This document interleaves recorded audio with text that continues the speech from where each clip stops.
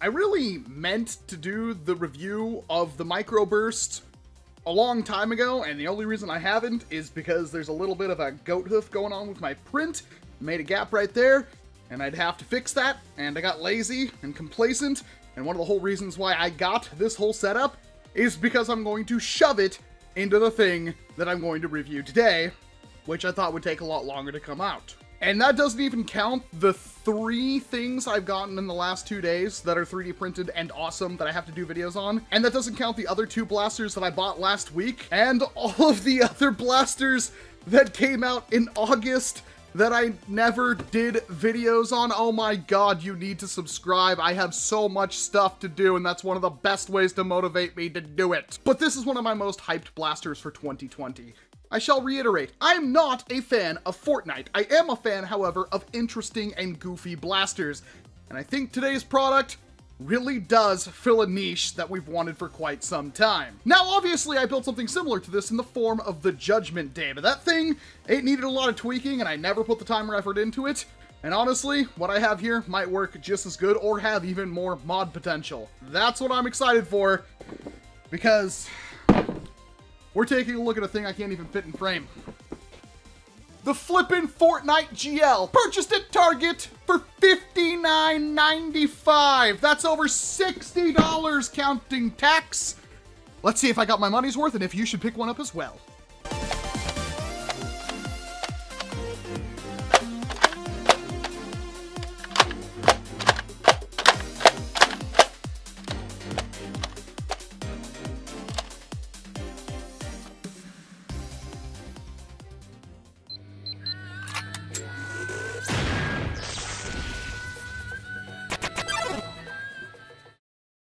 Rekka! Plateau! Oh, just kidding. Kamen Rider Saber sucks hard. I hate everything about it. Oh, hey! That's a box full of missiles. What else you got in here? Oh my god, this thing. Oh, that's a box of things to hold missiles. Is this the rest of it? It is, in fact, the rest of it. You know, normally I wouldn't bother with, like, unboxing stuff anymore, but this is somewhat interesting. And that is exactly how this thing works. Do we get air out of that? Oh, we do get air out of that. So, it's a hamp. It's a hamp with an indexing mechanism. No trigger. Stock, it doesn't really do anything. That's okay, though. It looks cool. Instructions sheet of how everything goes together. I mean, they're not going to come out easy, but I feel like they can come out if you really wanted them to. There we go. That is one Toon World M32 grenade launcher. It's huge. I mean, first of all, if you have your hand kind of choked up on this, if you have bigger hands than me, you're going to slam the hell out of your thumb into that. And the forward rotation is, you can tell, like, there's definitely, there's a gigantic hole right here. Why? Can't carry it like this, which is gonna be good. And it comes with demolisher rockets. And this is interesting. I know, because I was told this might be a problem with what happened with the Judgment Day, that the normal Elite style rockets that you get have canted fins to impart a spin. These do not. Will that improve or degrade accuracy? You simply stuff it onto the peg and repeat 5 more times.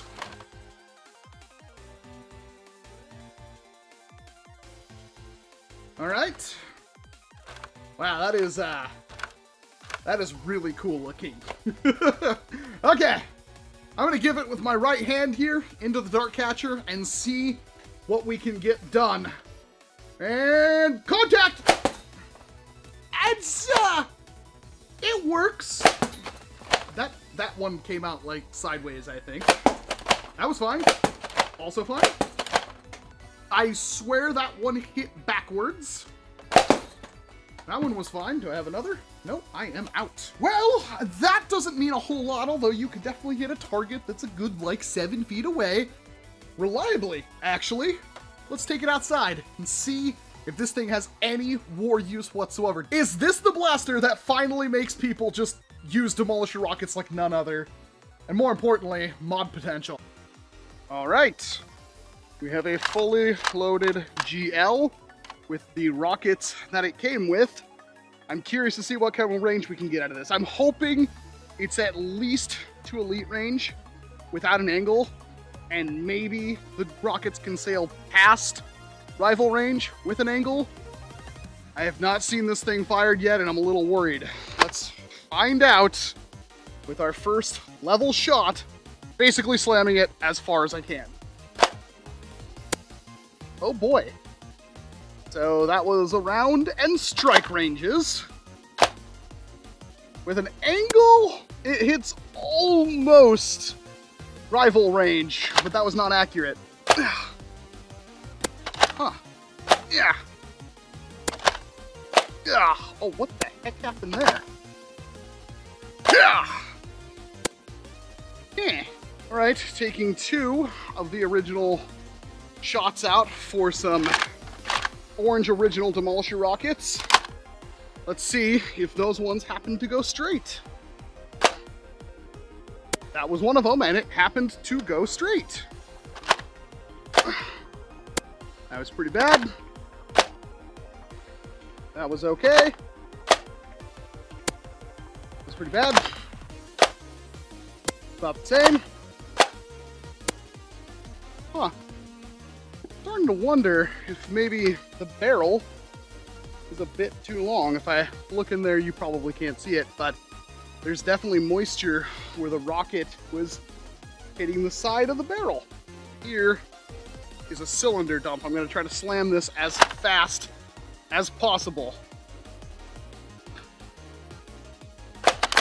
Oop. Oh, God. Okay, now that's it'll take some getting used to, but it does work.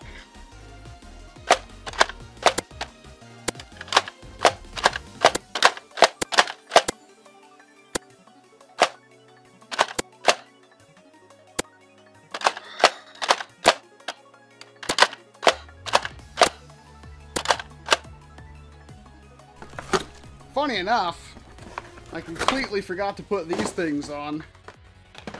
Though to be fair, it's probably cooler if you didn't, and chalk that up for another thing that's going to get lost at Goodwill. Alright, well, it's not very good, at least in my professional opinion. But that being said, do you want something that's like this? Well, this is one of the only ways you're probably going to get it. The Fortnite GL is an expensive beast, and I feel like something could have been done to make this a little bit better. Because not only does it not fire very well, the operation isn't exactly that great. The priming bar I've seen, especially on the return, is really sticky. And not only that, it can sometimes get bent when you're slamming it back or pushing it back forward, which causes it to not want to rotate at all, which is super annoying. And the air power isn't really that good at all. Even before I snapped all the things on there, slamming it down, I barely felt much air power coming out of it at all, which probably has something to do with a really short stroke and more likely a really small diameter on the actual high air pressure manual pump itself, because it has to make room for that indexing mechanism, which I feel like the proper way to have done this, Hasbro, is to have made like the trigger or something do the actual rotation and just make this a perfect hamp, because this it kind of works, I guess. I mean, it's safe to say that if you were expecting this thing to be the end-all for Demolisher rockets, not really. It's not very accurate. You can kind of slam them off, but even doing like the slam fire, trying to rattle them off as fast as possible, barely worked. But it looks cool. And there isn't a whole lot going on back here. And thanks to this photo by Buff Daddy Nerf, we can see that there really isn't a whole lot going on behind the cylinder, which is great, because that means you can pretty much redo this entire back end and get something a lot more fun. Pumps, compressors, air tanks, CO2, HPA, yeah, you can see where we're going with this one. Well, I'm not sure if that will increase the accuracy at all. Definitely having more power coming out of this barrel, making sure that rocket leaves the barrel as quickly as possible, could help with accuracy a little bit, because then it shouldn't hit the side of the barrel coming out or have less time to do so.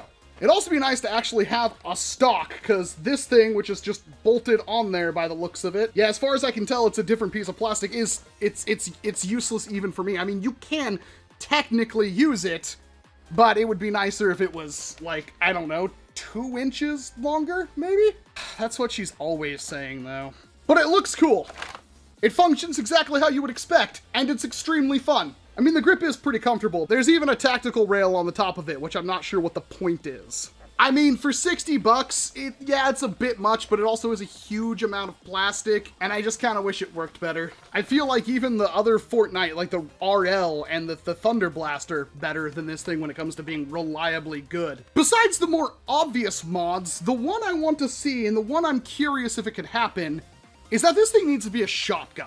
I want to see shells that I can pop in here that hold like 12 darts or something ridiculous like that, that I could just go blam and shoot a whole bunch of darts out. If it stays like a hamp or something like that, that should be doable to get a just nice shotgun of darts out of that thing. So that may be the optimal mod in the future, but otherwise, if you were excited for the look, you wanted like a war machine from Call of Duty or something like that, or the GL from Fortnite, this is definitely worth picking up. $60 can be excused because of how much you're getting here.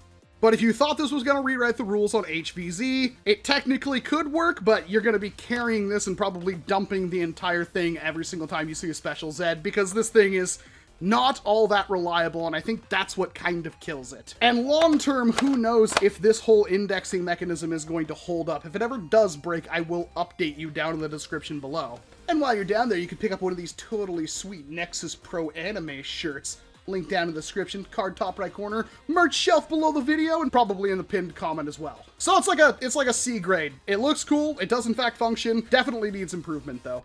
But let me know what you think about the GL and if you plan on picking one up. Again, I picked this one up at Target for the princely sum of 60 United States ducats.